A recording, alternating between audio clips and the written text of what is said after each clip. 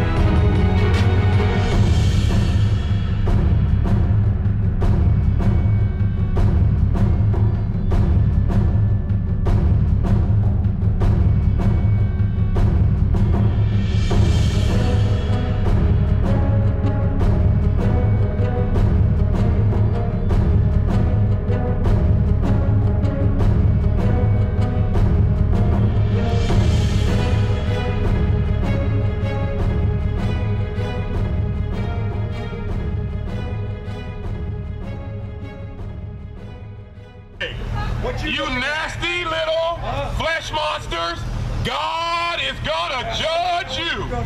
Oh, this place is full of darkness. All right. This place is full of harlotry. And God is angry with your perversion. He's looking for a one-way ticket to jail. Found it. God But I ain't afraid of jail. is angry. But you might be crying like a little baby. Hallelujah. God is angry with all of this perversion. You nasty little flesh monster. You need to get right with a holy God. You need to come out of that little nasty strip club, and you need to fall on your face and cry out to God. Praise the Lord. God is angry with the wicked every day. Hell yeah. And God is going to toss your sorry carcass into hellfire where you belong. Already convicted. God is going to judge the quick and the dead. This place is not hard to judge. It's full of sin, perversion, and alcohol. God hated the worker of iniquity. It's fully nude. Are you still talking, woman? You need to shut up. I wouldn't know. I've never been to one of these little nasty little strip bars. Me neither. Actually, I don't. You big mouth women. You wish you could get a job inside. Shame on you. You're way past your prime. Go on in the liquor store. Actually, I'm a military. You're past your prime. Actually, I'm a military barber. Okay, you passed your prime. We get it. We understand. I'm 20. You're past your prime. Years old. You're past your prime. Shame on you. You're a nigger. Shame on you for using such a word. Shame on you for using such a word in 2015. Let me tell you something. You ain't going in here, are you? The best thing you can do, buddy, is just go home. No, I just wanted to read the sign. We've got this place surrounded. That's right. Yes, we are. We're causing a disturbance under the Pruneyard versus Robbins Shopping Center case. God is angry with the wicked every day. God is angry with your perversion every day. You're going to have to stand in front of a holy God, and you're going to have to give an account of your rotten lifestyle. You're going to have to give an account of this stripping. God is not impressed. God has the biggest paparazzi. Let's see you throw some dollar bills on that. Let's see you throw some dollar bills when God puts you in front of the judgment seat of Christ and judges you. You don't need any medical marijuana, ladies and gentlemen. It's close tonight. It's closed. You don't need any of that stuff. God wants you to have mind. A sober mind. If God wanted you to smoke marijuana, he would have put a chimney on your neck. You understand? Get ready, people. Excuse me? This is called biblical preaching. It's called shock and awe evangelism. It's called confrontational evangelism. God is angry with the strippers every day. See, I got it right here on my banner. See it right there? I made this banner just for this place. Good. That's an accolade for you. That's an accolade for you. And don't work here. The word was accolade. Accolade. Yeah, I know what that word is. Okay, you asked me what? You asked me what? When are you gonna get right with the Holy God? Let's cut to the mustard. Honestly? When are you gonna get right with the Holy God? Are you serious? Yes, I'm serious. I'm standing in front of a strip club with a bullhorn and a banner. Of course I'm serious. Shame on you.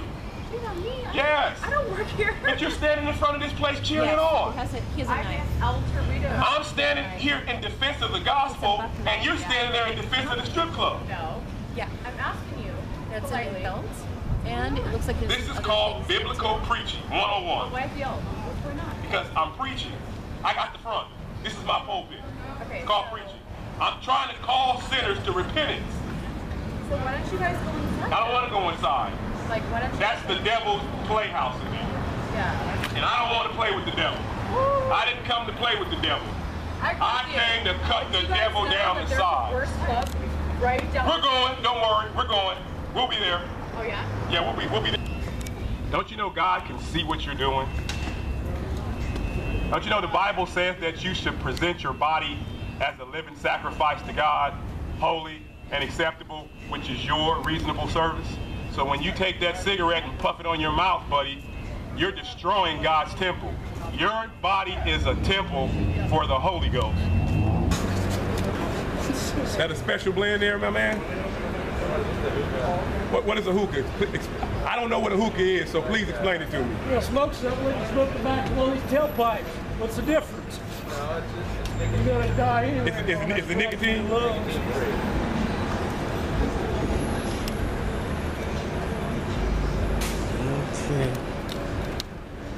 The Bible says that the body is a temple of the Holy Spirit. Amen. Are you going to pollute your body with smoke?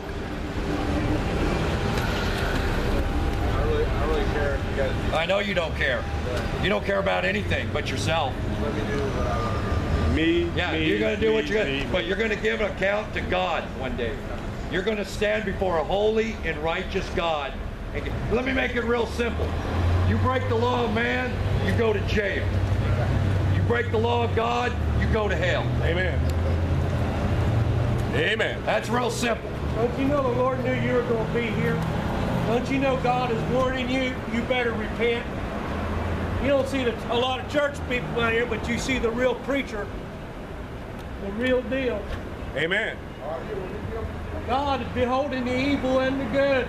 Yes, sir. He's taking account.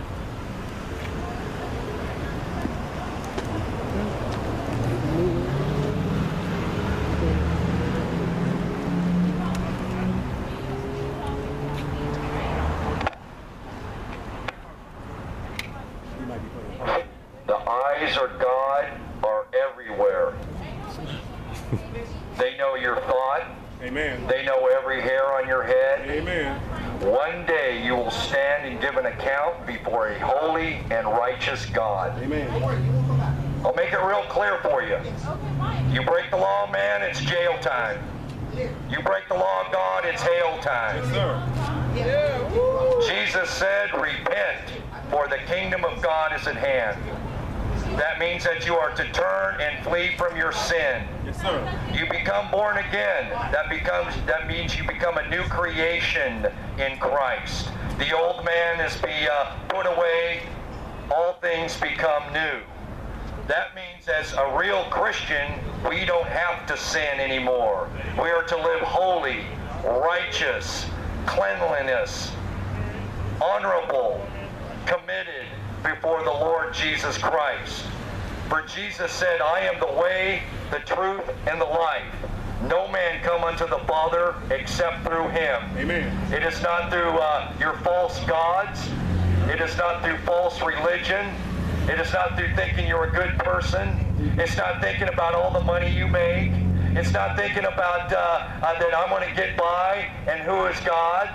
It's about the blood of Jesus Christ that's shed for your sin and time to get to know the God of the Bible through his Son, Jesus Christ, the only begotten Son of God, who came, divested himself to walk among men, to tell men that there is a kingdom not of this world, that one day that we will stand and walk in that kingdom. For many of you think, well, preacher, I just don't believe in God.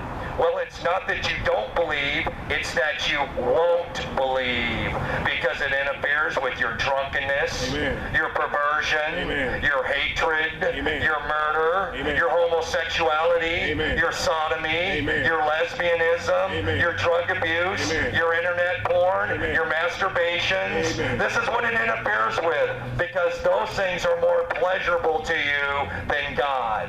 You love your sin